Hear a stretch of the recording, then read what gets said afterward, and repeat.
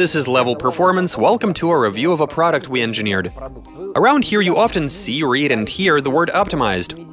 And to us that's not just noise. Every performance-altering mod that we produce is backed by tons of data that we analyze. Over time these data accumulate, and recently we've been torturing the Urus and the Audi RSQ8 that's built on the same platform. Incidentally, they're both similar to Porsche's Cayenne, so as soon as a GT comes in, we'll definitely fit an in-house developed intercooler to it. An optimized intercooler with a larger core and quality end tanks that'll ensure the engine won't be lazy in hot weather.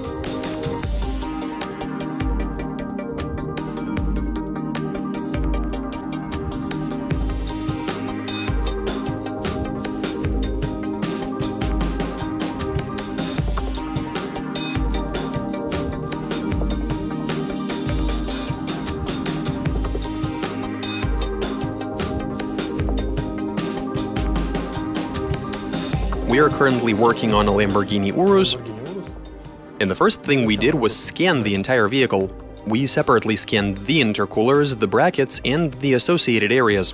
Now there are two main issues with these heat exchangers. The first one is that they're placed very close to the front bumper, making them susceptible to the elements, to rocks, sand, and what have you. Issue number two, with these components being mass-produced, they're made as cheap and simple as possible. For example, the end tanks, or the manifolds if you will, are cast from the factory, while we can opt to print or machine them and so on. Now the first issue can be solved by fitting either protective corrugation to the intercooler itself, or mesh to the bumper. But since the bumpers are all different, that'll mean making different mesh inserts, which might get a bit problematic. So we might want to go for the protective corrugation on the intercooler instead. Now cars of this caliber are often modified or receive a tune and so on, which is obviously going to increase the power. That in turn will involve increased airflow, higher pressure and higher temperatures as a consequence. That means we have to make this intercooler more efficient and increase its volume for it to absorb heat more effectively.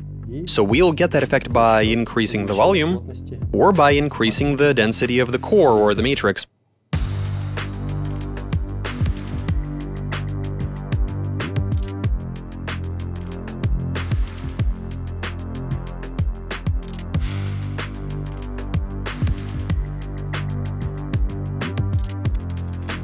So the factory intercooler has a volume of 5.6 liters, and we've developed our own intercooler with 33% more volume.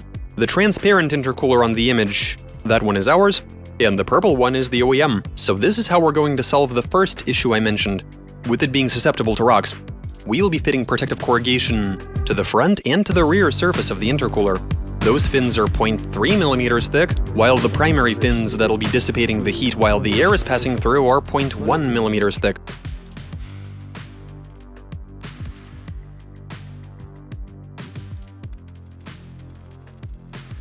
Now we didn't just order an intercooler core of the right size to fit our product, we also had them make it to our spec. We didn't want the air coming out of it to exceed a certain temperature, throughout the engine's entire operating range and even with minimal airflow through the core. The manufacturer used our specs to determine the internal and external density, and the end product is perfectly tailored to where the intercoolers are supposed to be positioned in the Urus. The end tank is supposed to distribute the incoming air over the core as evenly as possible, in order for it to be properly cooled. And getting the right effect requires a pretty intricate shape. You've got a central wing, that's a baffle that directs the air and is located inside the end tank.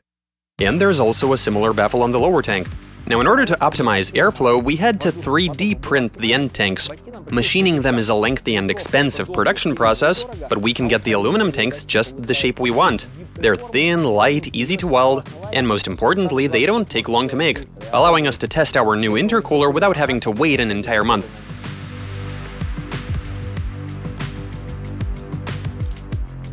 After making the end tanks, which are 3D printed aluminum, and once the core is ready, that's also made from aluminum, it's time to assemble the pieces and integrate them into one item, by means of welding them. We'll be welding all around the core, and the weld is going to be located right here, on the lower part as well. Now, in order to simplify the 3D printing process and reduce the amount of supports, the brackets were divided into less complex segments, which we're also going to be welding onto the final assembly.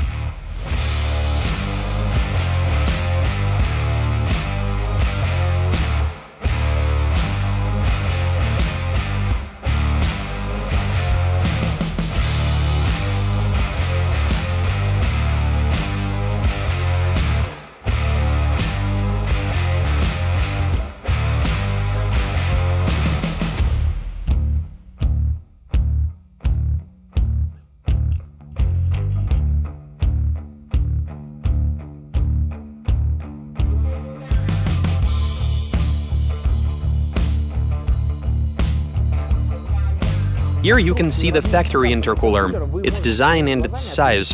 You've got plastic end tanks and a pretty modest-looking core. That's what actually cools the air down. It gets bombarded by rocks to the point where a tube can even rupture. Our design addresses both of those issues. First of all, and I'd even go so far as to say that we're pioneering this solution, we're using protective corrugation, protective fins. The outer 3mm layer is made from a very hard metal that a rock won't damage and that you can't even bend with your finger. The core is very effective and the tanks ensure minimal loss of pressure. This unit, with how it's made, will provide maximum efficiency and reliability.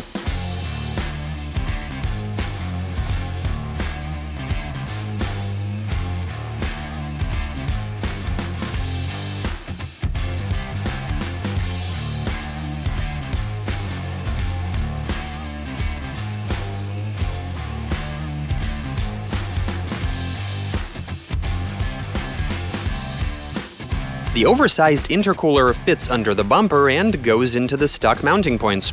However, the frontal air duct and the rear extractor shroud don't fit anymore with how much bigger the core has gotten. We had to make them from scratch out of a vibration-resistant glass-filled polymer that hopefully can cope with cold temperature. They're a perfect fit, no need to hack anything on the car, though you will need the new parts.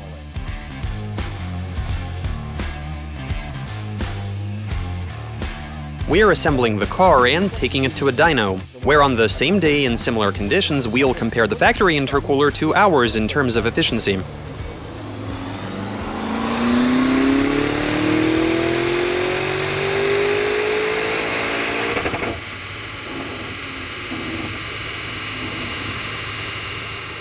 So on the dyno, we're comparing our theoretical figures to actual testing data.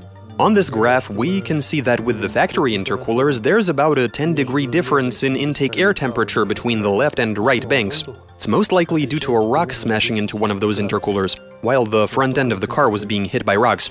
With our intercoolers, we saw a stable temperature all across the board, though it did slightly increase by the end. Still, it stayed below 45 degrees Celsius even under extended engine load.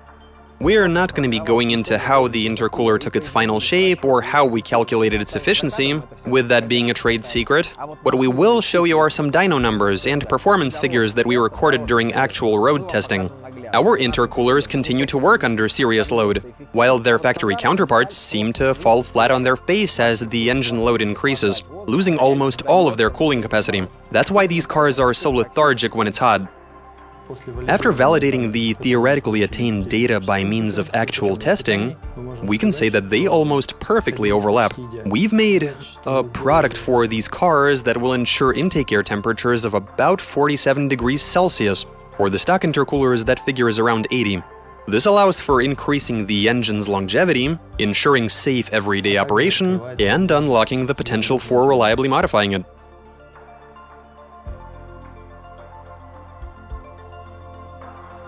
After extensive testing, we have the cooling aspect completely covered for Uruses, RSQ8s, and most likely Cayennes. For up to 1000 horsepower, this is all you need. Our next guinea pig is going to be a Panamera, which we'll literally have to shoehorn those intercoolers into. The intake air gets hot in that as well, and there is even less space to work with.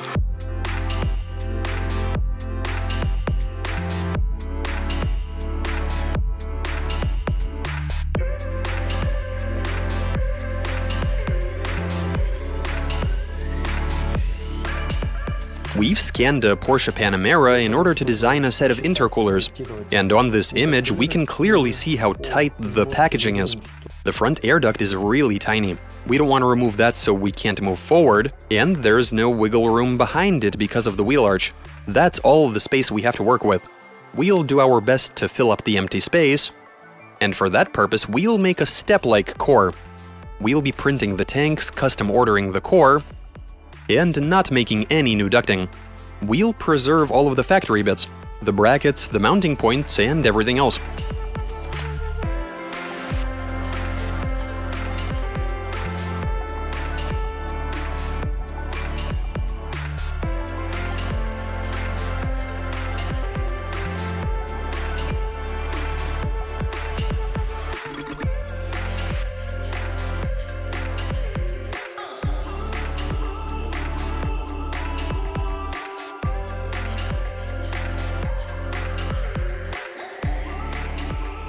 We make intercoolers for cars that you literally cannot find a decent and effective solution for on the market. The first one we made was for a 992 Turbo S. We've actually tried 6 different ones on that blue car. 5 of those we sliced open and put away, because the cores were ineffective. All subsequent cars are being fitted with the finalized product, where all of the estimations have been fully confirmed and validated. The efficiency is on point with this one. Our approach towards the Urus, the Panamera, and everything that came after, like the BMW M5 that we've decided to omit, was always the same maximum efficiency regardless of any complications. Shoehorning that which don't fit is what we're all about.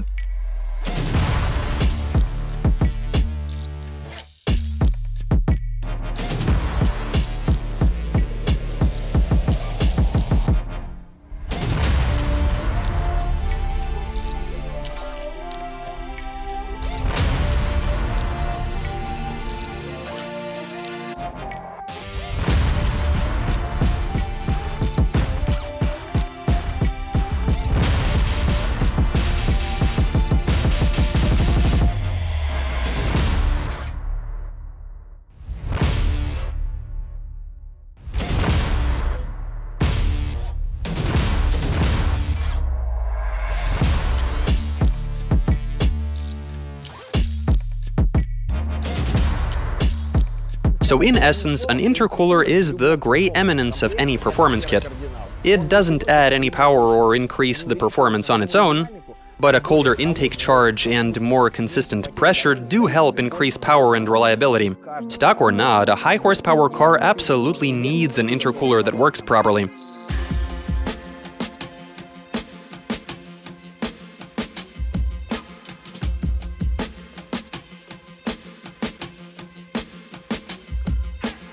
We're not the only ones engineering here.